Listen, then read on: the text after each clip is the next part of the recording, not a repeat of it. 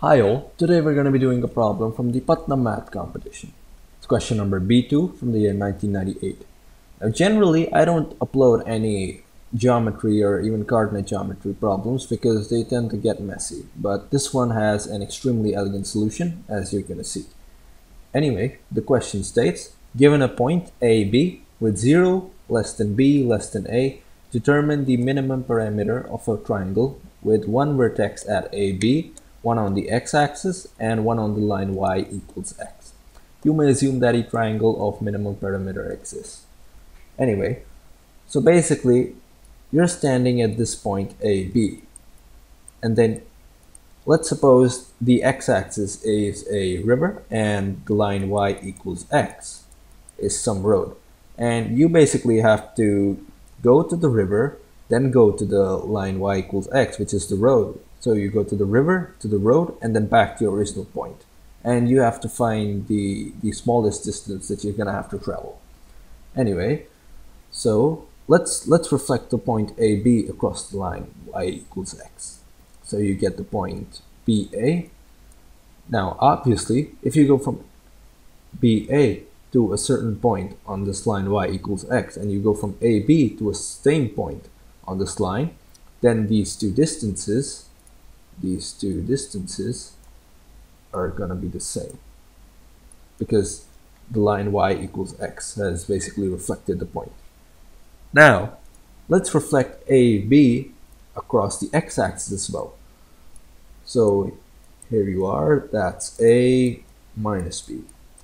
And again, if you travel from A minus B to any point on the river, and then you travel from A to B on any point of the river, then those two distances are the same because we reflected this point about the x-axis.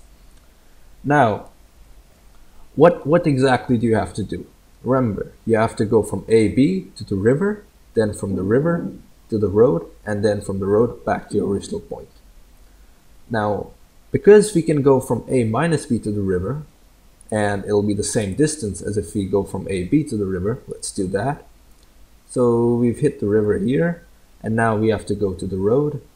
So we go to the road like this, and now finally we have to go back to our original position. But because the line y equals x is basically reflecting the original point, then we can just go to BA instead, and these two distances will be the same. So anyway, now notice that the shortest distance between any two lines is always going to be a straight line. And so let's draw a straight line here. What is the length of this line?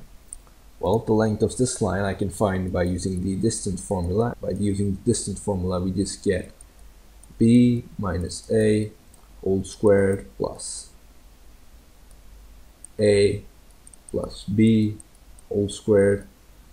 And this comes out to be 2 under root a squared plus b squared.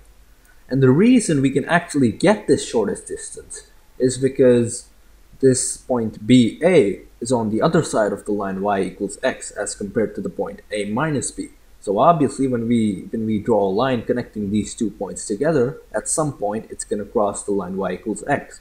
And now the same argument can be applied for the x-axis because BA is on the opposite side of the x-axis compared to A minus B.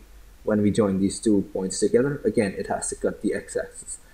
And so, no matter what A and B are, no matter what their actual values are, as long as they follow this inequality, we will always be able to choose other points on the road and the river such that we get the shortest possible distance.